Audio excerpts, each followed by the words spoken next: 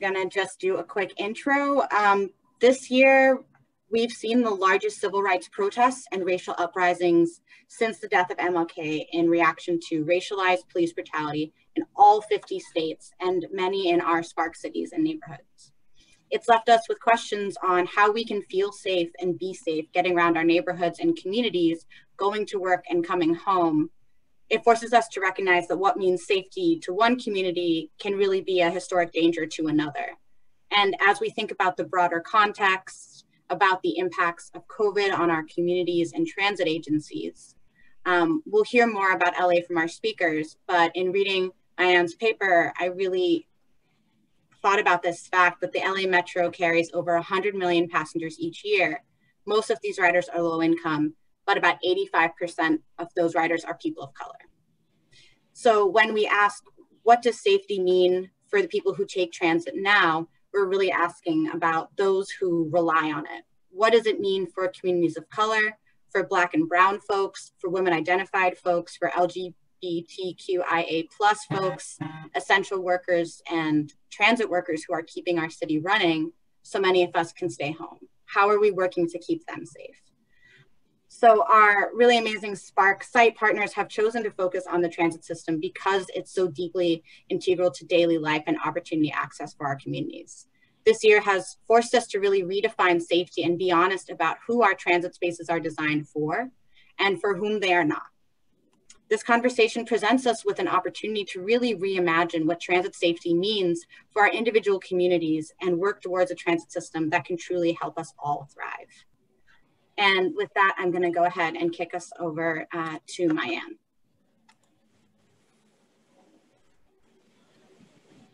Hi, everyone. Thank you for joining us today on this call. I have some slides to help guide the conversation a little bit and make sure I stay on topic. So I hope everyone can hear me. I can see some of the, okay, great.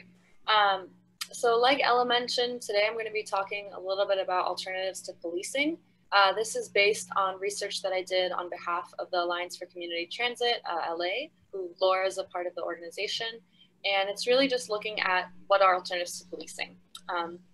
Okay, so I think it's important to start kind of first with this bigger picture around why are we even talking about this, just because it helps to really hone in on some of these issues at hand. So ultimately, this whole conversation centers around safety and really reducing or limiting the amount of crime that's on transit in order to maintain or at least increase ridership. And when we're thinking about crime on transit, really this kind of comes down to just changing people's behavior and giving them certain nudges to deter crime from even happening in the first place. And so traditionally, this is done through armed law enforcement. And I think that there's a long-standing association of policing and crime reduction. But for reasons that I'll be going into in this presentation, that's not always the most appropriate way to address that. And so that kind of leads to this research question of what are these alternatives that can help to change people's behaviors and limit or reduce crime on transit? And are they effective? And so I think it's helpful to think about the kind of framework around policing that we see right now. And this is like a framework that's been posited by a few legal scholars looking at the role of police. And police mainly play two roles in society. The first is investigative policing, and the second is preventative policing. And investigative policing, that refers more to things like taking witness accounts, fingerprints, having access to private information that because of police officers' state-sanctioned authority, they're able to access. On the flip side, we have preventative policing, and preventative policing is more around visibility and having a police officer visible in order to deter crime, in order to prevent crime from happening. And so on transit, we largely see preventative policing. This is the kind of thing where in contracts or in scope of work, the emphasis is on visibility and on staffing, as opposed to being able to like address theft issues on transit. And so now that we kind of have this framework about policing, it's really important to talk about safety, because safety is something that's so abstract. And in safety, there's two things that are important to consider. The first is actual safety, and the second is perceptions of safety. Actual safety is related to crime rates. What's the chance that some crime will happen to you if you're in a given place? And the second kind of idea here is perceptions of safety. And actual safety rates don't really influence our behavior. It's part of how we perceive a place to be safe, but perceptions of safety are really the key factor in how we act in a certain space and how we feel in a certain space.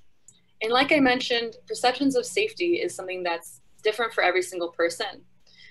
It's largely influenced by your race, your ethnicity, your class, your gender, sexual identity, previous experiences with trauma and with crime, and also environmental factors. And so things like if a driver will help you board a bus safely, or,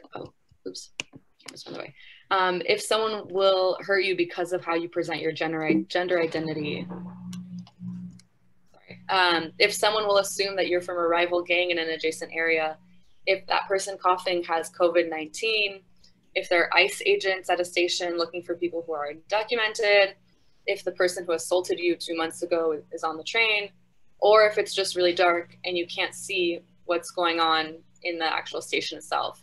All of these types of factors and questions are what really influence perceptions of safety. And so I kind of just wanted to illustrate how expansive this notion is and what can be considered safety when we're thinking about perceptions. And this last point around lighting really touches on environmental factors, which play a really big role in how a space is perceived. And that can range from lighting, like this example shows, to station cleanliness, and other sorts of environmental factors. And something to consider is if law enforcement are in the environment as well, that influences how a space is perceived.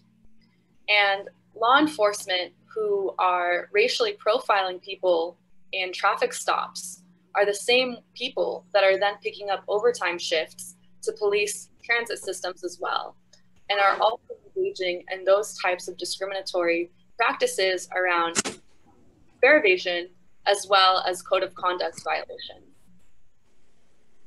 And this isn't anything new. This is something that transit agencies already know and have heard many, many years.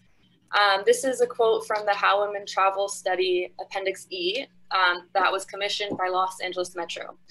This was through focus groups that this information was found out, that numerous participants, in particular people of color, shared that they had been unjustly targeted by law enforcement and that they do not always feel more secure with armed law enforcement on buses, trains, or platforms. Over and over, participants in the workshops and pop-ups pointed to problems that could be solved by a deeper investment in non-law enforcement staff on Metro. And it's not just in this focus group that we see these kinds of dynamics play out. Indeed, and this is from my research paper, prior research is inconclusive on the effect of transit police on improving safety, and even more so when considering people's perceptions of safety and different socioeconomic standings. Right now, most of the research that exists does not parse this information out by race or by class. And as we know, different people are treated differently by police officers. And so it's incredibly important when we're thinking about how we want to make our public spaces safe to be looking at things through this type of lens. And so with this kind of baseline information and groundwork in mind, I'd like to share with you some of the findings from my research on alternatives to policing on transit and highlight some of the different case studies that I included as potential options for providing safety and security services without the use of armed law enforcement. So the first one I'll talk about is transit ambassadors. These types of programs are in place at SF Muni and BART, and also the New York City MTA. SF Muni and BART are more formalized programs, and I also looked at the New York City MTA's Guardian Angels program, which was a volunteer program, as a way to kind of see just a different program and how it was structured and what were some of the impacts of it. So transit ambassadors, by and large, are unarmed agency staff, and they're the ones that are in this high visibility yellow vests at this station. They're trained in de-escalation and conflict resolution and management, and by and large, their task is to kind of reduce fights, call out bad behavior essentially, but they don't really necessarily have powers of arrest and citation like armed law enforcement do. Hey, Ma'ayan, would you mind slowing down a tiny bit? I just want to make sure translation can keep up. Thanks. Yeah. So these types of programs are really popular with operators who are able to do their job better with these folks in place, as well as elected officials. Many programs like BID, or Business Improvement District Community Service Officers, are also based off of this type of model. And these programs are also effective. In New York City, the Guardian Angels program increased perceptions of safety among transit riders. The BART program is relatively new, so there's no data around it yet. But in SF Muni, this is kind of where this piece comes in, that it's really popular among operators and heavily requested by them as well. I'll also talk about elevator attendants, which are pretty similar in concept to transit ambassadors. This is a photo of one on BART. And again, it's just an unarmed presence, staff presence in an elevator. These elevator attendants, one in BART, it stemmed from a desire to improve the conditions in elevators. And in New York, they're actually just a relic of formerly hand-cranked elevators. And at BART, at least, a local nonprofit staffs these elevator attendants, so they're reflective of the communities that are riding transit and that the stations are located in as well.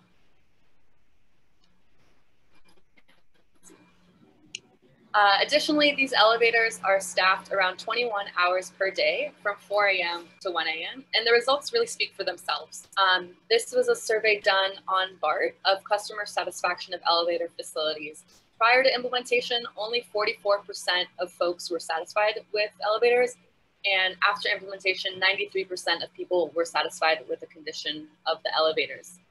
And so what this tells us is that, one, these elevator attendants are popular with people, but they also make the elevator, which is a confined space, very safe for riders too. And the New York City example really speaks volumes as well. The fact that these positions were basically irrelevant because of advent of mechanical elevators, and yet they still stayed on because community members and the union fought really hard to save these positions because they saw them as improving safety on these elevators that have really long kind of journeys deep underground. The next thing I'll talk about is outreach to people experiencing homelessness. And here I'll discuss a case from LA Metro, but I think that this is an important topic to discuss because homelessness is an epidemic throughout the entire country. And it's something that many transit agencies are realizing they have a role to play in as people take shelter on transit, as it's a safe and dry and warm space. So right now, LA Metro mainly has two different ways of addressing homelessness on transit. The first is through a series of outreach workers, and PATH, People Assisting the Homeless, is the nonprofit that has been contracted out to do this.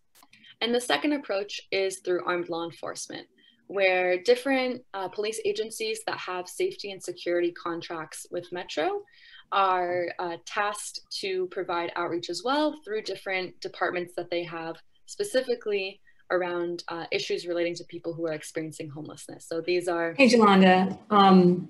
I am having a problem with my R drive access. Do you— Heather, could you— thank you. So with armed law enforcement, there's a few different ways that this happens through mental evaluation units and homelessness outreach and prevention engagement or something like this. So I want to draw your attention to this chart that's a little bit intense. So on the first kind of topic, we have the percentage of contacts that received housing. So looking at these PATH teams and the police agencies, if we see the number of each contact that has been in touch, for example, with a police agency or with a PATH team, which percentage of that received housing? And housing here could mean shelter, long-term housing, or permanent housing. So for every only one contact out of 100 people that the police agencies come into contact with is able to secure housing. The flip side of that is these PATH teams, where 27% of the people that they come in contact with, they're able to provide some sort of housing for. And when we're looking at services, which is a much more expansive topic, that second topic, that relates to healthcare, benefits, welfare, doctor's appointments, etc. Here, the police agencies are able to secure services for 28% of the people that they're in touch with, while the PATH teams are able to secure services for almost half of the people that they're in touch with. And in this example, the amount of staff that are on PATH and the amount of staff through police agencies are pretty similar, and their cost is really similar as well. However, when we look at the efficacy of one versus another, one is accomplishing its goals much more than the other. And so this concept of cost effectiveness then is really put into play when we see these different approaches to addressing homelessness on transit. I want to also point out a third approach, or another approach that was taken by SEPTA. This is the Southeast Pennsylvania Transportation Authority, where a social services center was actually built into a train concourse in one of the central city locations. And so, as I mentioned, this is an in-station acute social services center called the Hub of Hope. And this was done through a partnership with a local nonprofit, the City of Philadelphia, and SEPTA. And in this location, folks are able to receive housing placement, medical services, laundry and shower services. There's hot meals that are also served, as well as drop-in support groups too. So it's really kind of this very overarching, holistic place. And through an interview with Eliza Manjou, who's the assistant program manager, she mentioned that at the Hub of Hope, we aim to meet people where they're at and get them what they need. And so I wanted to kind of provide this as a counterexample to really, instead of sending social workers through a disparate network of transit, services are consolidated into one location that's easily accessible through transit as well. The next thing I'll talk about is public art interventions. These were in Bogota and in Mexico. And the first one is in Bogota. This was a group of mimes that were brought in to curtail traffic collisions between pedestrians specifically and vehicles. Prior to these mimes being in place, there was a network of traffic officers who were ticketing people and largely pocketing fines. And so the mayor at the time, Antonis Makis, put these mimes in place as a form of popular education and of making this kind of experience more joyful and playful. And indeed, over a course of 10 years, collisions were reduced almost by half. From 1,300 to 600. And so we see the power of public art here to really change street dynamics.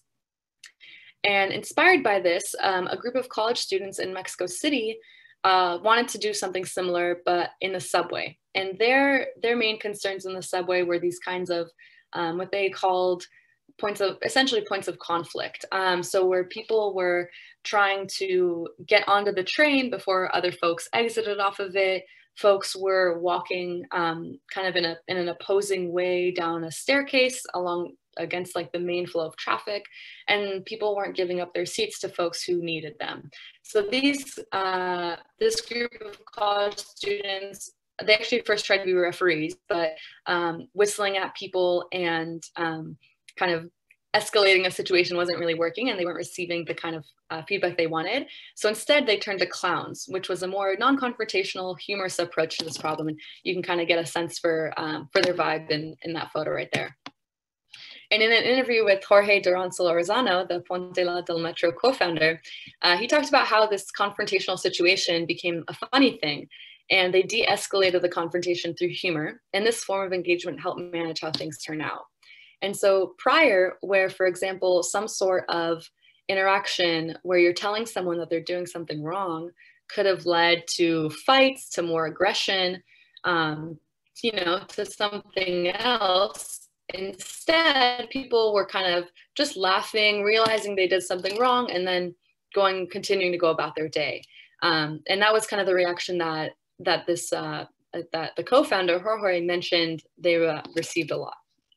And so I bring up these art kind of interventions because I think that there's a role for public art to play in creating safety and safe environments.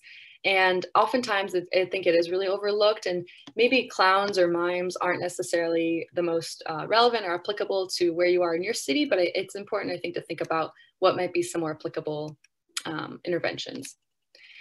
And so some of my concluding thoughts are that these alternatives show a lot of promise. They're in place in many different areas, and they have shown to improve perceptions of safety and reduce overall crime or conflict.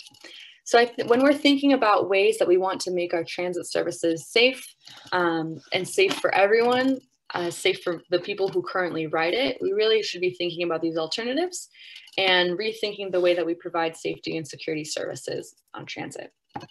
So thank you very much for listening to my presentation. I hope that this was helpful, and maybe you have some questions or got some questions answered. My email is down there below, and I'd be happy to follow up if you have additional questions. Thank you for listening.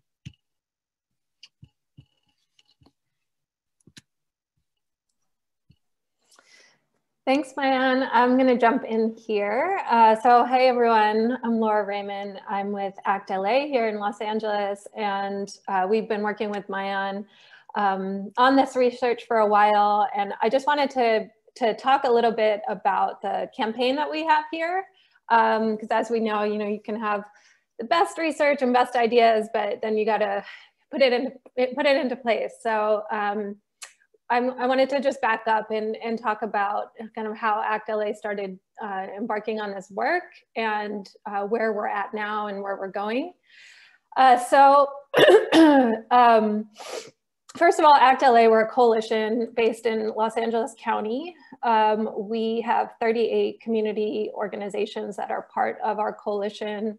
A lot of our members have worked on housing and tenant protections as kind of the main focus of their work. We've got a lot of members that build affordable housing, that work with tenants on tenant rights campaigns. We also have some policy organizations and some active transportation organizations like the Bike Coalition and things like that. But by and large, ACT LA started really focused on development around transit and affordable housing around transit. And then in the last few years, have really started focusing on transit justice in addition to our housing justice work as well. And part of where we began at LA Metro was working on a transit-oriented communities policy at LA Metro after Measure M passed, which was a massive sales tax that is funding a lot of our transit build out in LA at the moment. And so when Measure M passed, we went to the agency and we're like, look, we are really, really concerned about displacement around transit. We need a transit-oriented communities policy. And we started working on that. And actually just last week, finally our implementation plan passed, and we've got the transit-oriented communities policy working. So that's been a long road, but along the way, we were really like every proposal we were making, it was just Metro was telling us they didn't have the budget for this. And same with just looking at service cuts on the bus and what was going on with bus service in the county. Metro has really been talking about like its tight budget. And yet in 2017, we saw a massive increase to the police budget. And they went from a sheriff's contract to a multi-agency contract that's almost $1 billion over 5 years. And so we were just really, really concerned about that budgeting choice. And so ACT LA, even though we have not worked on policing issues in the past, and like I said, we've mostly been focused on housing justice. We knew we needed to take this on, and we knew it was going to take a lot of coalition organizing to really push back against these policing contracts. So it's been a few years now that we've been working on developing out this campaign, and I just wanted to talk about like how we went about that as a coalition, because I know there's a lot of organizers on here that might be helpful for. So first, what we did was we partnered with the Center for Story-Based Strategy, which is a group in Oakland, and we, over the course of over a year, we did a number of different workshops and kind of visioning sessions with Center for Story-Based Strategy, which helped us kind of think about the vision that we wanted to be putting out there.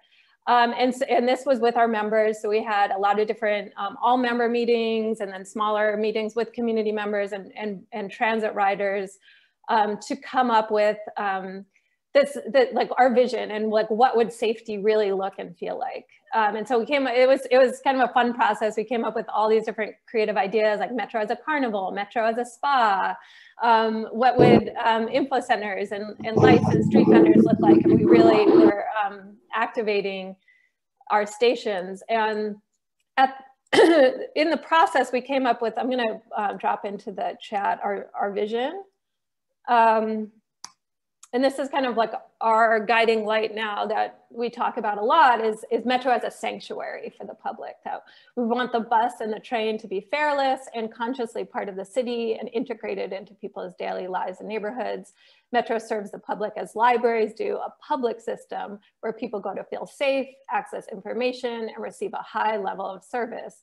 Metro feels honored to serve youth of color and be a resource for all. LA is proud of how we've embraced a safe, community serving and world-class transit system. So through that work, we thought about like what kind of, like what this would look like at different stations. And then we knew with our, like we wanted to get our members excited and get out there and do some creative action. So we planned some activations where we actually built out what we wanted to see at the transit stations and did these actions. And I'm pasting here some coverage of one of our actions where we had props and we spent the day at the station and we talked to riders as riders were coming in and out and asked them what they wanted to see for more of like a safe system, and just did a lot of this kind of information gathering. And one of the things that we've been really, really focused on as a campaign is making sure we're leaning into the idea of safety, and we're not letting the law enforcement agencies kind of own that narrative, right? Like that we want a safe system and our transit rider members want a safe system. And we're starting to outreach to unions and talk with the unions that are representing bus drivers and other folks that are on the system every day and see what would make them feel more safe and really trying to center this idea of safety and reimagine safety. So we want to have investment into things that will really make transit riders feel safe. And as Ma'ayan covered, 88% of LA's transit riders are people of color. And what we've heard time and time again is that riders, particularly young Black men on the system, feel very unsafe with the police contracts, and that is not a perception of safety that for riders of color. And so we're doing a lot of this, building off of what Ma'ayan just presented. We're doing a lot of really deep work around alternatives. So right now with ACT LA, we have a committee that's building off the research Ma'ayan did and looking at other examples. We're partnered with a veterans clinic at UCLA that's working with homeless vets on the system about like what resources do they need. We're going to reach out to service providers and really start having these conversations. Like what would a program on transit look like for you, like, and how would you feel about that, and what would need to be in place, and make sure we're having all these conversations with providers in our county to really go to Metro with some concrete plans. We're also working with Harvard Graduate School of Design around like design elements for like what would a safe system, like what would be some design elements of the system itself, like physically, to improve perceptions of safety on the system. So we've kind of gathered a lot of different institutions as well as our members into a committee that's meeting very regularly. We're going to put out a report at the end of November. And this is all really gearing up to the kickoff of Metro's own working group that was formed in June. So just backing up a little bit, in June, amid the uprising in LA around racial justice, we were able to pass a motion at LA Metro's board to start a new working group to reimagine safety on the system. And they actually use those words, to reimagine safety and to move money out of the police contracts. And we have our contracts up for renewal next year. So we're kicking into high gear right now to make sure that we're ready with like concrete proposals for when the contracts are up next year.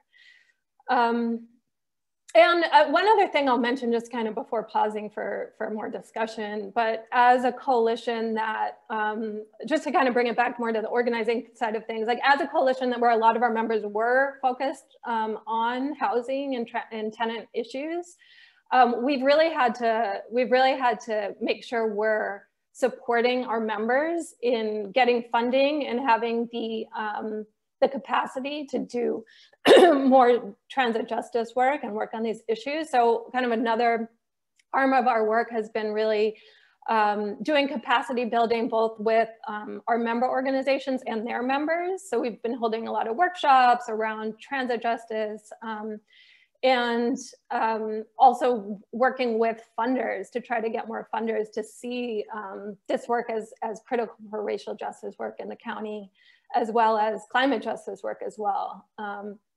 And so we've been trying to just basically locate more funding for our members to be able to fundraise around this work and get supported to take on more of this work. Because as a coalition, we really are, you know, only as active as our member organizations are involved. So that's been really important aspect of this as well. And then one other thing I'll just name is some of the, so we had Metro Board pass this motion in June. So we do have some interest at the board level in exploring this issue. I do think we face like some challenges at really moving money out of the police contracts. And I think the biggest ones are, one, like the political reality of our board is that our board is made up of mayors and, well, partially made up of mayors and the County Board of Supervisors, and the county sheriffs and LA and Long Beach are all getting these police contracts. So it's a conflict of interest, I would say, around just they're going to be deciding the money for their own agencies. So that's a huge political challenge that we have. The other thing is labor. This is something we are committed to working on, but the unions that are currently working at Metro are concerned about having less police on the system. And so we are trying to build with them and just work on that issue. And again, just like really take seriously this concern about safety and say like, we're coming up with alternatives and these are going to be more effective. And then some of our own members as well are just, you know, it's a new issue. And as transit riders, people want to know like, okay, if we're not going to have police, like what are we going to have? And so we're doing that work internally as well. Just be real about that. So I'll just pause there. I was hoping we could hear, you know, what other cities are working on and what questions have come up for people, but I'm happy to be in conversation with you all about this work. Thanks, Laura. That was perfect timing. And also what a great background. I feel like that was a very helpful visual. I want to just invite, I saw a couple questions in the chat. I think particularly around some of the things that you had shared, Laura. I wonder if folks have some questions, if we could queue those up now. We're gonna do, I think, a relatively short Q&A for a couple questions, and then we'll move into breakout groups. But this is a really great time to be able to ask Laura or Ma'ayan, or even maybe ask one of the other partner cities in the group about some particular piece that you want to know more about. And I would also ask, just so that we can keep it really smooth moving into breakout groups, if you haven't shared what breakout group you'd like to join, please just drop it in the chat, or you can message it to me individually. So I think I saw a question from Shannon around, was it the safety and security working group or talking about the constituents that you had mentioned, Laura? Shannon, did you want to jump in? Sure, yeah, I'm just curious how y'all maybe got that to happen. We, this safety and security working group in Denver, to my knowledge, is fairly new, but it's made up of just board members and folks that work for RTD. So I think like I want to immediately share with them that elsewhere community members can be on this group, which is what we were really hoping for. So would just love to hear maybe any strategy you had around that push. Yeah, well, fortunately, it was written into the motion, and we had one of our champions write the motion. So we just had, you know, that political will from our champion to really make sure that it was constituents as well. So it's going to be Metro, there's going to be Metro staff, including the chief of security. But there's a application process, which I saw Maria put into the chat. And in that, in the application, like you have to say, like you have to show that you're a transit rider, and they have in the motion itself, I'll share the motion in a second, but they have that they want unhoused, like folks that have been unhoused, and various different constituencies represented on the working group. I see another question, and Debbie Robert, if you want to go ahead and share that out, you're welcome to come off of mute and share that, or I can go ahead and read your question for you. Just go ahead and read it. Okay, great. It's nice to hear some other voices in the chat. I mean, though I do love hearing my own. So the question was, what attention has been paid to people with mental health challenges, and what are the promising responses other than law enforcement that have worked? Is there one non-law enforcement approach that seems better than the rest?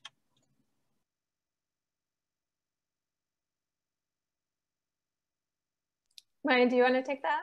Yeah, I was kind of trying to find the unmute button on my screen. So I think that's a really good question. The scope of my research was limited to just examples in Los Angeles and in Philadelphia. And those showed a lot of promise in using nonprofits that were already providing service to people who were struggling with addiction or kind of mental health issues, but that wasn't explicitly the focus of it. And so those examples show a lot of promise, and I'm sure there's other cities across the country that are doing similar types of interventions, specifically contracting out with nonprofits who are already doing that type of work to expand their service area to also be on transit. I hope I answered your question.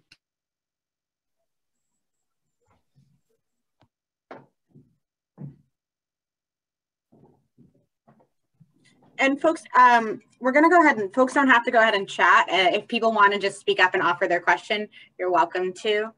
We have about 5-6 more minutes before we move into breakout groups. So go for it.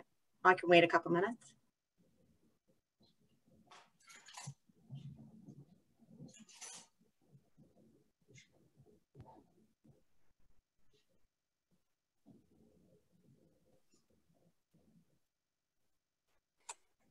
No one else has a question.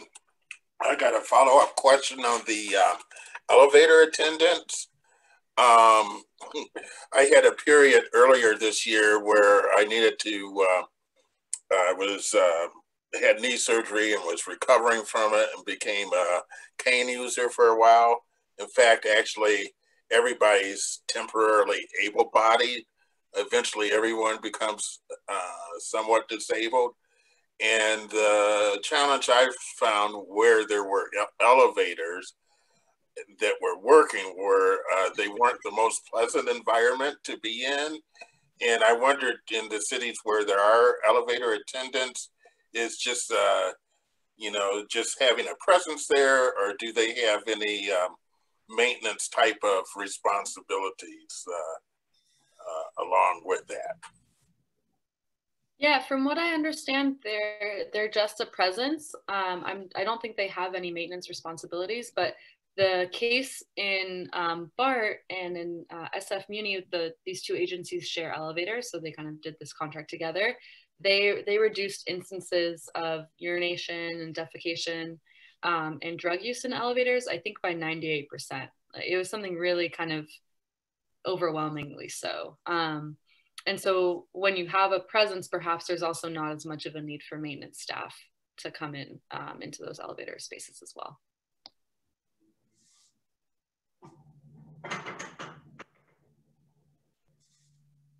Yeah, and I think to Maria's point too about a lack of public restrooms in transit stations, in speaking with the Latifa Simon from the BART Board of Directors on this topic, she had mentioned that there are policies in place which limit the amount of restrooms that transit agencies can have. This was kind of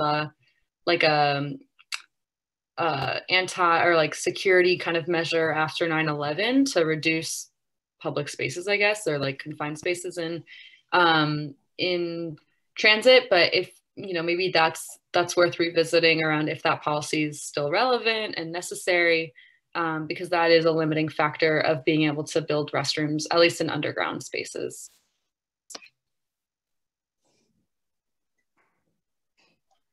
I have a question for Laura, actually. I'm wondering, Laura, if you found it challenging to get funding from philanthropy or others to support your advocacy and the research work around this, because it is like a really important topic, but it's kind of, you know, cutting edge for philanthropy and transit folks to be thinking about. So I'm curious what that experience was like and if you have any tips for others.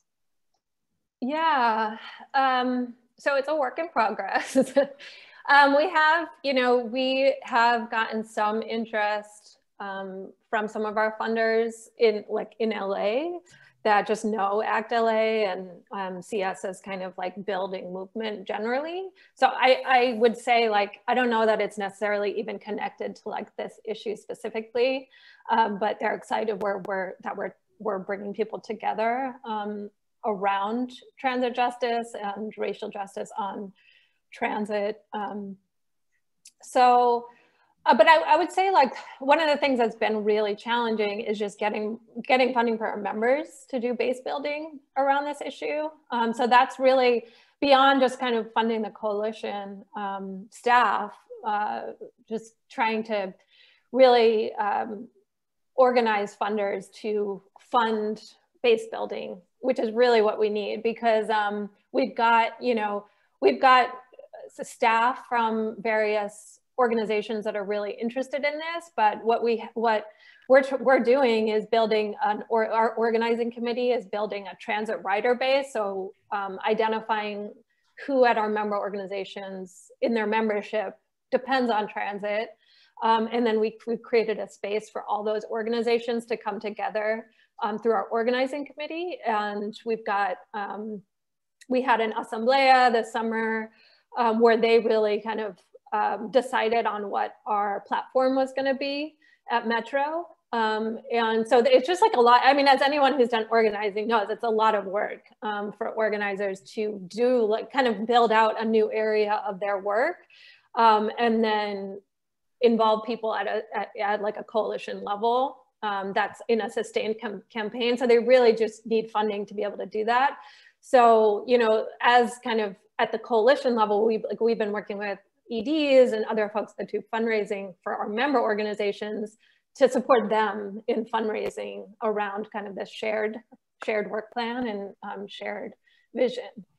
So I would say, you know, we've had some luck so far, but we definitely have more work to do, because we do have members that are doing this work with, you know, they're not being funded to do it. So it's not sustainable in the long run to not have kind of that, just like the shared funding going in. Mm-hmm. We have a question from Leah, or I'm happy to also read it, but I think you may have to hop. So if you want to jump in and read this question, I think it's a really good one.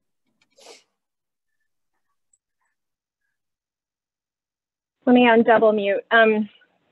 Yeah, no, just one of the things that CTA has heard, I would say relatively loudly, is just that people feel safer around other people, and that having enough critical mass is important. And I'm just wondering if any of the strategies that people have looked at have also considered how to get at that piece of this. You know, I mean, obviously there's growing ridership and reducing fares or creating a system that didn't require fares would be an interesting way to approach that. But I'm just wondering, practically speaking. Yeah, I can start off, and Ma'ayan, if you have any thoughts on this, but absolutely. I mean, that's one of the biggest things we hear is people like when Metro's like asking about people feeling unsafe, it's like when they're waiting at the stop and it's a poorly lit stop and it's, the bus is a half an hour late and there's no one around. So that is definitely what we're hearing. So a few of the things we've been looking at is one, like just activating the stations with more people. So we've got a really active street vendor campaign here in LA that there's a lot of overlap between people that organize with the street vendor campaign and people that organize with ACT LA. And so we're actually in the motion, which I put into the chat, they even mentioned street vendors, like having a space at the stations for vending, which we currently don't have. And then just like more janitorial staff. And more, the Transit Ambassador Program is an obvious one. Just having more of that presence. And then also, as you said, like just growing ridership. So there's more people in the system, there's more people around. And we do think free fares is a key way in LA to do that. The other critical part of this conversation is improving service, right? Because the bus here is so unreliable that you could be, if you miss a bus, like you could be waiting for 45 minutes for the next one. And so just having that like reliability that people know, like when they can go down to the stop and it'll be here in however many minutes, increases safety, right? So we're really making that push. And just the context we're in right now is that Metro is actually implementing service cuts. Like we've had 20% service cuts on our bus system during COVID-19, and they in September just made those, they wrote those service cuts into this year's budget, which is a huge thing we're pushing back against. Because if we're talking about safety, right, like safety right now means like no crowding on the buses and making sure people can get where they need to go to do the essential work that they're doing as essential workers in LA. So, we think like what Metro is doing is actually increasing, like they're perpetuating a lack of safety through, increasing crowding and things like that on the system.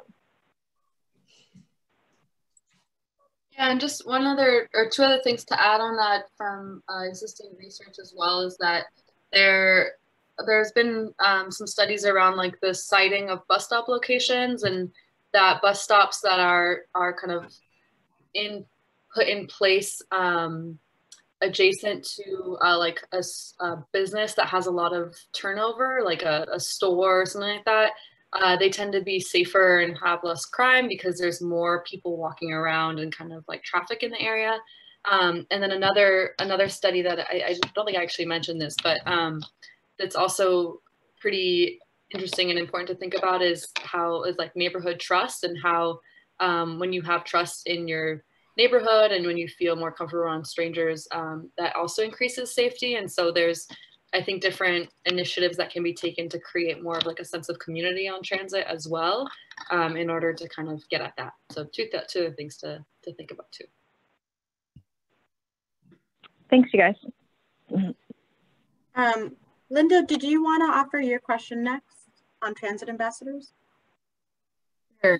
Yeah, I guess I've been wondering, in Chicago, we've been talking a lot about alternatives to policing on transit. So I'm wondering how ambassadors are being framed around kind of like the larger conversation around defund police. Are ambassadors like an abolitionist approach, or are they intended to work alongside police to meet the needs of transit riders? So I think those differences are important to acknowledge, because I think I'm interested in transit ambassadors if they are alternatives to police.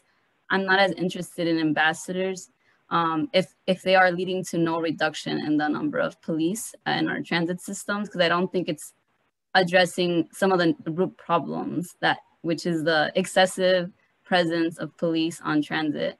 So I'm wondering some of the thoughts around that.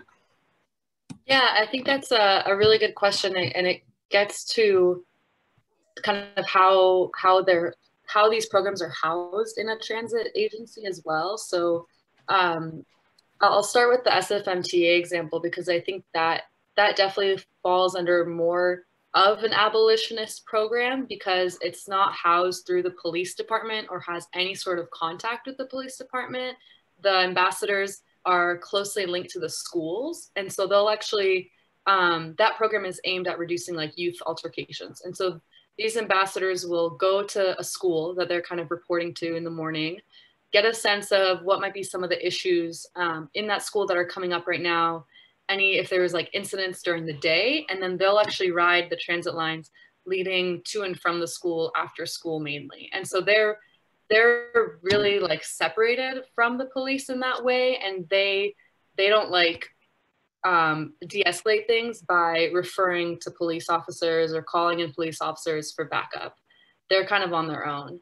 And then we can compare that to the BART program, which for the BART program, because of issues around union classification, those transit ambassadors are actually housed under the BART Police Department. And so they're classified as community service officers. And these community service officers previously were officers, unarmed, who were patrolling parking lots to make sure that nothing was going on in the BART parking lots. And so they kind of were able to take that classification and then merge that onto transit. But for their position, they're brought on as a way to kind of like report issues up to the police officers if necessary.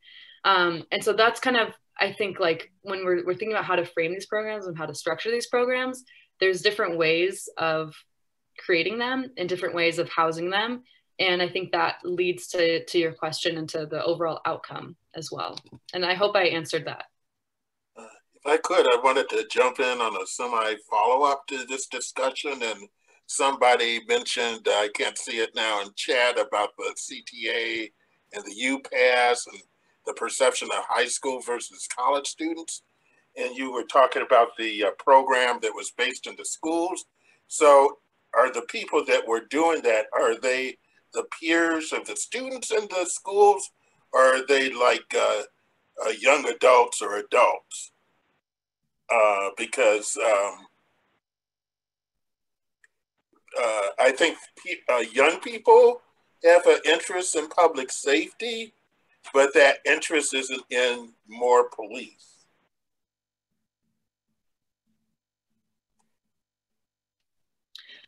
In the program in San Francisco was aimed, I believe, at high schoolers. I don't know who exactly were like the folks who were getting into fights, but it's been in place since the late 90s. It's a really long running program. Then it started as like a high school aimed program. And I think now it's expanded to both middle schools and high schools. And they're hoping to actually expand it further to include like after school activities, like football games and events and things like that too.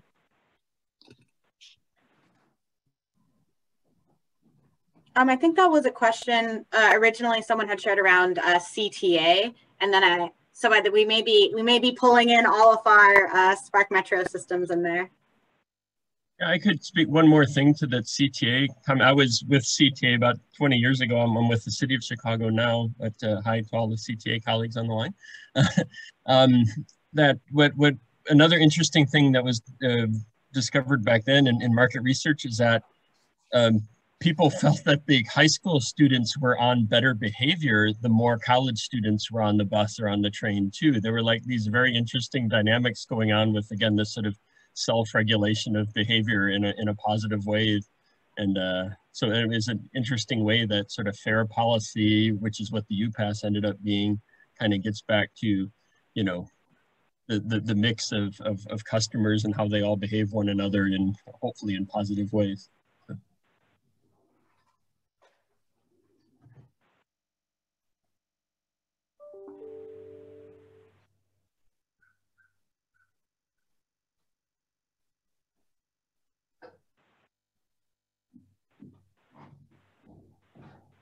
Sounds like we may not have too much more to add on that question, but I really appreciate people kind of filling in some of the other questions that came up in the group. I think we have time for just about one more question. Ryland, did you want to share that last question? Yeah, sure. Would I be able to share my comment as well, or just the question? Oh yeah, please feel free. Okay. Yeah, but I was wondering, just a general consensus of everyone on the call, were people feeling that preventative or reactionary methods would be best in dealing with safety and concerns around disenfranchised folks? And then more of a comment, not really a question. Chicago has a lot of homeless individuals who utilize the CTA, and my experience has mostly been buses, train stations, and the trains themselves as a safe space for themselves. Because of various issues going on with shelters around the cities, from a capacity standpoint, from a treatment standpoint, to them, to them not feeling comfortable with utilizing that space for a lot of reasons. So I think that even though it kind of diverts from the main point that we are trying to like address, I don't think that we'll be able to address it without also addressing that. Yeah, no, I completely agree. And that's one of the, that's actually kind of how I was talking about how we got into this, is working on transit-oriented communities. I think ultimately, you know, ACT LA, we're really committed to seeing housing, permanent housing solutions. And we do think LA Metro has a role in that. And we've charted that out with the agency on how that can look. And now it's a question of budget. And so I think in the long term, yes, absolutely. Like, we think holistic measures to create real lasting safety for communities is absolutely what we need to do. And it's really kind of a conversation that the whole region's going through right now, as we're in this enormous crisis of lack of housing and lack of good affordable housing options, where we have 54,000 people without homes in our county, and many of them live on the trains and live on the buses and live in the stations. And we, like, any conversation with Metro staff around police, this is like part of the context, right? Is they're actually, I really think that like probably the #1 motivation of Metro to increase policing contracts is because of unhoused people. And they basically say as much to us, that, you know, they're afraid if they cut the contracts, they won't have police to kick people off the trains and buses, just to be frank. I mean, that is what they say to us. And so we know that that is not a solution for unhoused people, and it's actually contributes to criminalization, marginalization, and makes the situation worse. And so we're really invested in figuring out what are the long-term safety solutions, and things like Ma'ayan's bringing up. Like, there's other systems that do have service centers where people can go in stations themselves. We know that things like the PATH program that Metro has is much more effective in connecting people with solutions than LAPD. So we're building this data, and we think like there's much better ways to approach unhoused people in the system and actually be a resource. And in the long term, we want Metro to really invest resources in transit-oriented communities, affordable housing. It owns a lot of land in the region. And so that's our transit-oriented communities policy, right? And the problem there is they're not putting enough budget or resources towards that. So it's really, for us, it becomes like this budgetary issue with how Metro is approaching, you know, the overall system. So anyway, I'll stop there. I don't want to cut us short because I know that people still have more questions and want to dig in more, but I think that's actually a great transition place for us to jump into breakout groups. Well, we really cut off Amari, who was in mid-sentence when we were cut off. So if she would like to continue her thought, and then we can pretty much say that things focused on me as a person that uses a wheelchair as far as being accessible. But we agreed that for something to be accessible for me, it would make things better for everyone.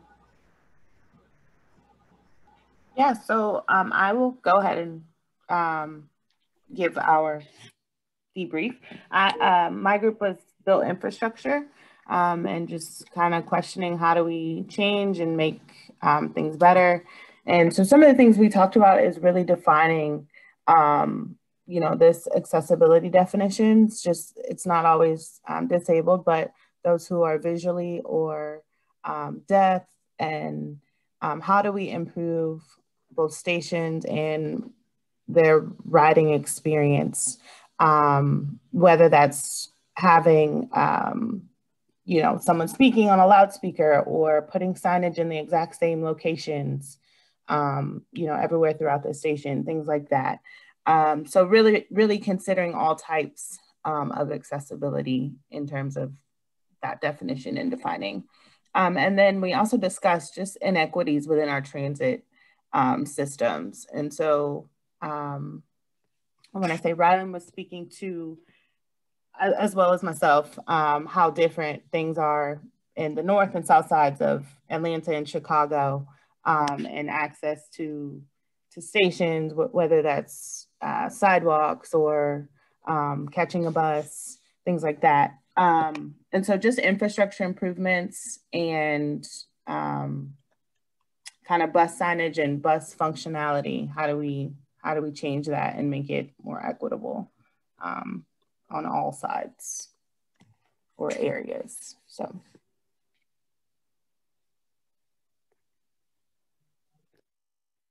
Thanks, Mari. I think that was really helpful, and Kristen also to just bring in kind of what the lived experience of, you know, this group is centered on. Do other groups want to share? Sure. This is Maggie from Mile High Connects in Denver. I can share a little bit about our conversation.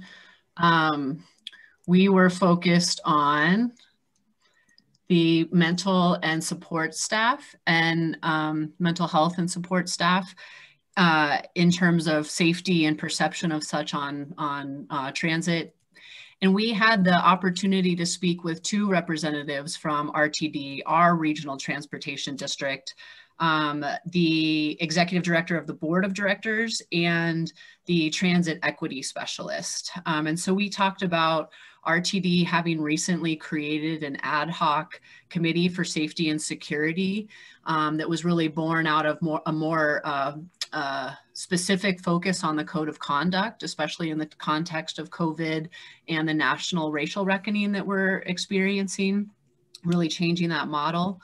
And I think what I'm most excited to tell this group is that RTD recently engaged in trainings with their security officers with two community partners on structural racism, implicit bias. And it seems like the transit safety officers were really hungry for that type of information and wanting to know more. So that's certainly something that is happening out here in Denver. And I'll open it up to my other group members in case they want to jump in on anything. I'm otherwise complete, and thank you.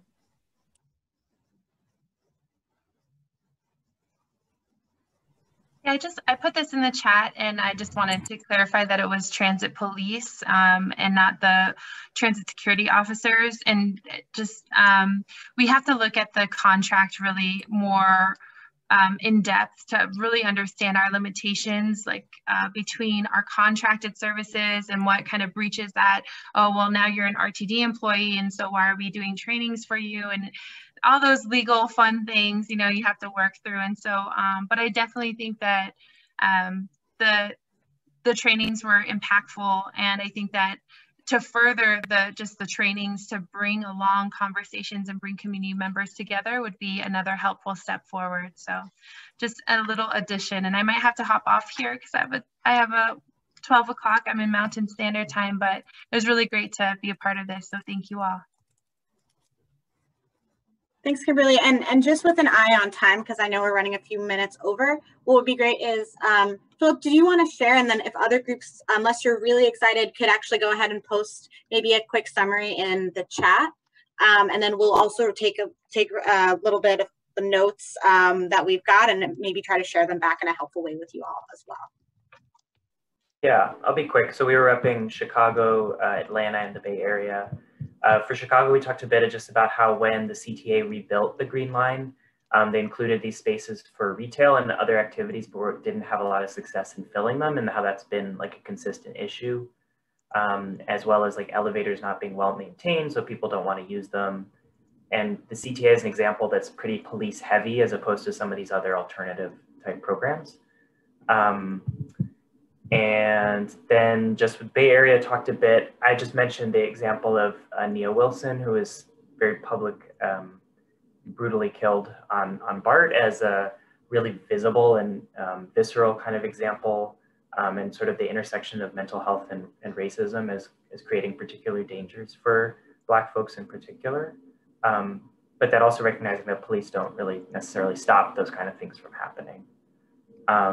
And then lastly, Atlanta, Odetta brought an example of this thing called, I think it was called Soccer in the Streets, setting up soccer games right by MARTA stations as a way to reduce crime and drug dealing right around stations. So those are just a couple examples. And then last thing was we talked about how police sometimes actually stop activities that would be helpful for creating the feeling of safety. So like street vending, music, art, stuff like that, that law enforcement often is an obstacle for that.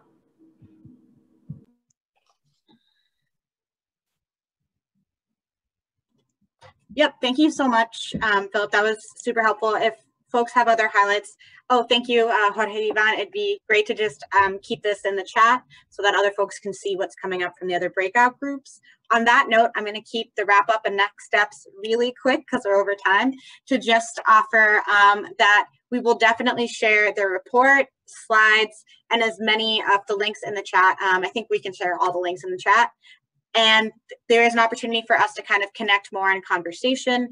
We have a SPARCC Community of Practice platform where we'll send you an email and you have free access to go ahead and join and just continue this conversation with some of the speakers. And we'll also house all the resources there. So hopefully that will be a really great way to just continue the conversation and, you know, dig in deeper to some of these great topics. So with that, I'm going to say thank you so much to everyone. Thank you to Laura, Ma'ayan, the ETOD working group who really pulled this idea together, and have a great rest of the day.